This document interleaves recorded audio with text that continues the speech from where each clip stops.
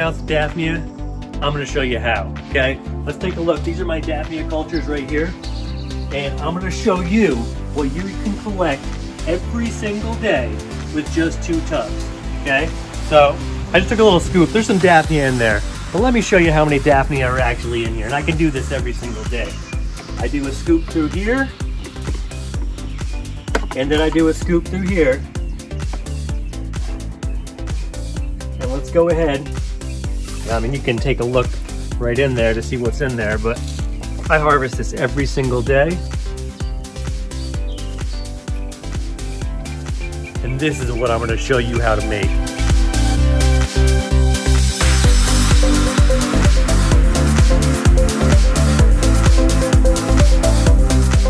So I'm going to quickly go over the supply list that you're going to need to get started. First thing is you're going to need 2 tubs. I use the 17-gallon tubs from Home Depot, but you can also get larger ones at Costco or Lowe's, wherever you want, whatever size you want. 2 tubs. So the crushed oyster grit, I got that at Tractor Supply, about 10 bucks for a 40-pound bag, lasts you forever. Organic fertilizer, I'm going to show you the brand I used in a little bit. 2 clear 5-gallon water carboys. They need to be clear because that's where you're going to grow your algae, your green water. And you need a starter for Daphnia, green water.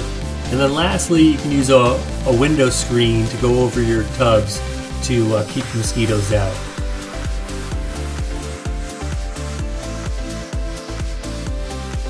Alright, I'm going to show you my process for making the green water. 2 ingredients I use are oyster grit and the organic fertilizer, plant tone. Pretty important is I use a green water culture to get started. That also means that every time I remake my jugs, I save a little bit of the green water from the previous one. About a tablespoon of the fertilizer. And then the oyster grit, I only need to use about once every 2 months.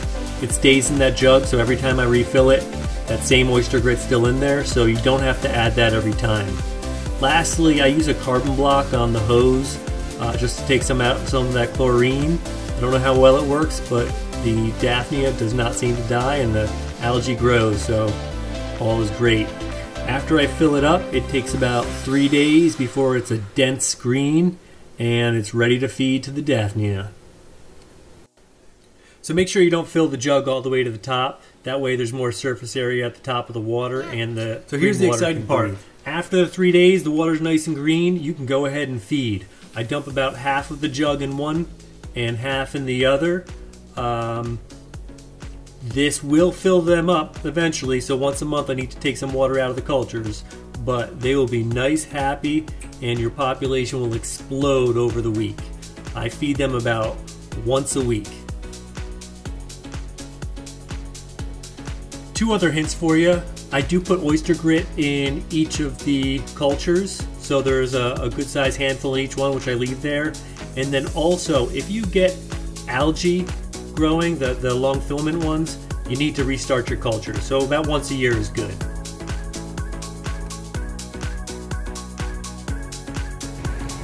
Alright, last thing I'm going to mention is I'm actually use this window screening netting.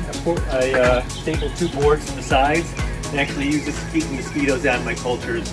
I put it right over, dangles on that side, dangles on this side, and that does the job. If you do have issues with mosquitoes, you can use mosquito bits.